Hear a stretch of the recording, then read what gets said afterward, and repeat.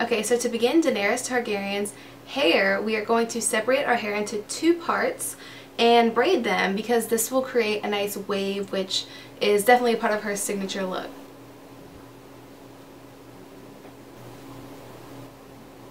Okay, and so I'm just going to leave these pigtails in for a few minutes while I do my makeup, and then I'll let them out, which will create the nice wavy hair that we're looking for. And so for the foundation, you will want to use a very light coverage, kind of just natural foundation.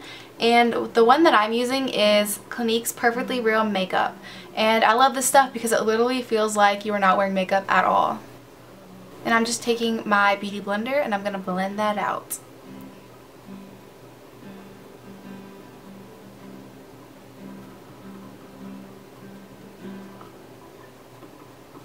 So after adding my light coverage foundation, I'm taking some concealer and I'm just going to go ahead and fix some of the dark spots and imperfections on my face because perfect skin for this look is a must.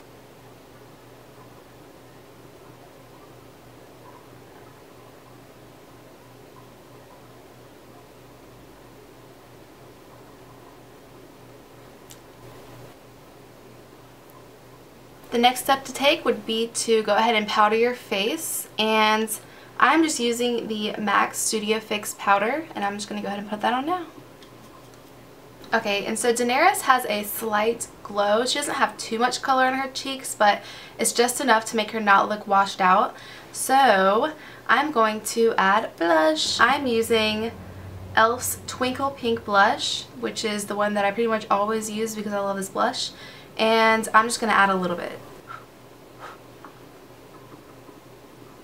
Okay, and so next up are the eyebrows. And Daenerys obviously has lighter eyebrows than me because she has blonde hair.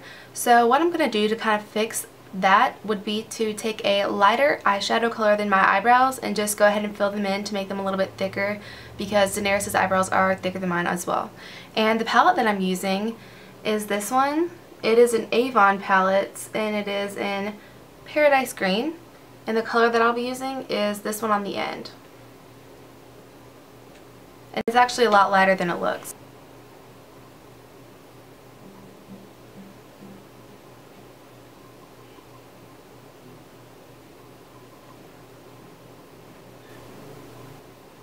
And after doing my eyebrows, I'm just adding a touch of mascara to make my eyes pop a little bit more, but not too much. Okay, and so my final step for my makeup is to take a nude lipstick. And the one I'm using is by MAC and it is called Freckle Tone. And here it is. And I'm not going to put too much of this on because I really don't want to look like I'm wearing lipstick, so yeah. Okay, and so next I am going to take my pigtails out.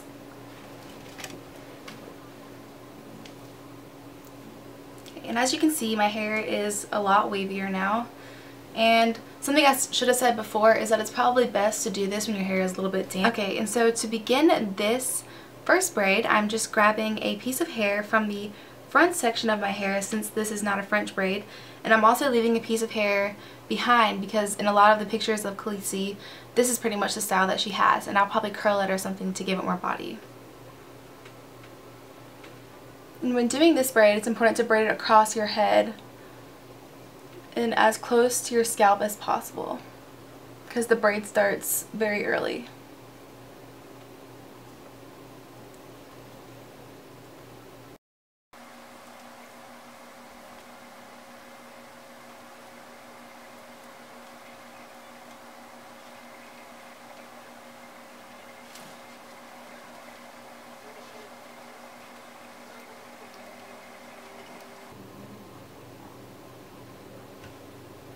And so now, using a skinny hair tie, I'm just going to tie this braid and put it to the side.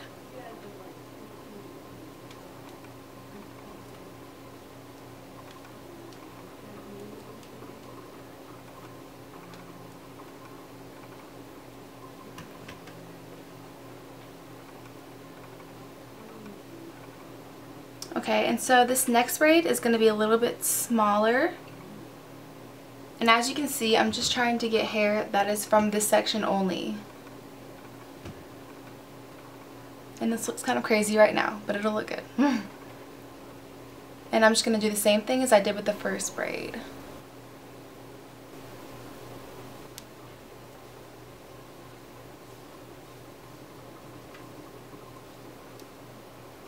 Okay, and so next, the most important thing to do would be to go ahead and pin this braid back all the way.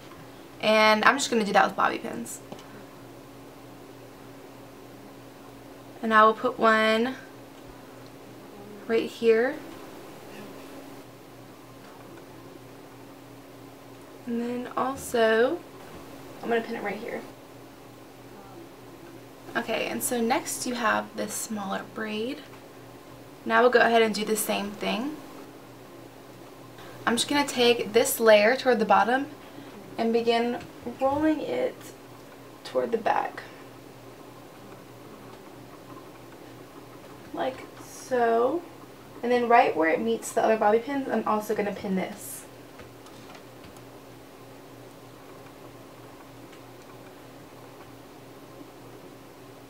And then next I will just repeat that with the other side.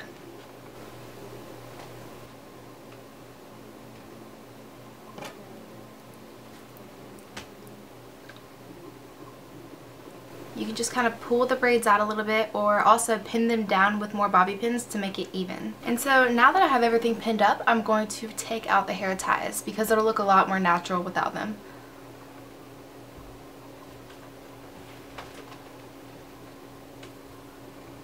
Okay, and so the next thing to do would be to go ahead and take your curling iron and curl these smaller pieces, but not too much because you don't want them springy or anything.